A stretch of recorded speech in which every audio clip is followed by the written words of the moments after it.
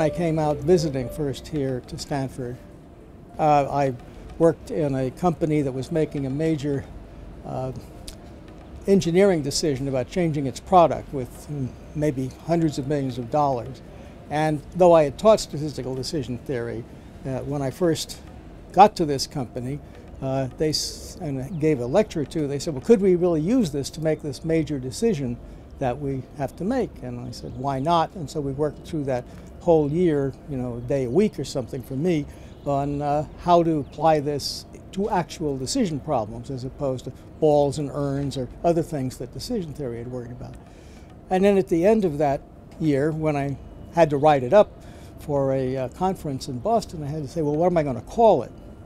And I said, well, decision engineering, it's probably pretty accurate, but it has this connotation that you're going to engineer the decision, make it come out a certain way. Instead, analysis leaves more room for people to see that you're going to help them make the decision. And so that's where it came. That's where the term came from. That's what I did.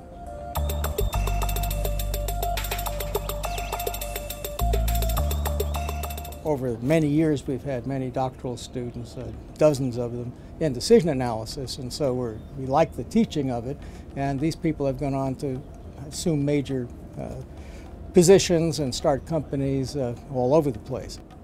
So the question was, how could we get people who are already out there professionally to learn this in an effective way? Because they can't really, most of them, come back to the university and enroll as students. And so that was the whole idea behind starting a program in strategic decision and risk management, which combined the kind of knowledge that we get at the university and the studying we do with the practice out there in the field, which some of my students do, but of course many other people do too.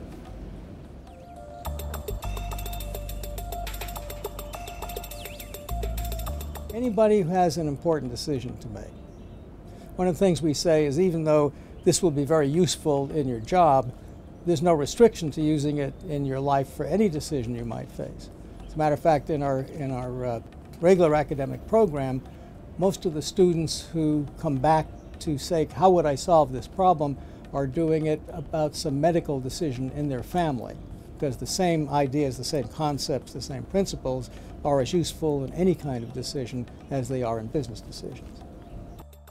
We know that what makes decisions difficult is uncertainty. If you knew what was going to happen, it'd be pretty easy to make the decision. And what this particular approach brings is a way to evaluate, in dollars and cents terms, what it would be worth knowing something that you don't know and making a decision. And I don't know of any other approach that does that.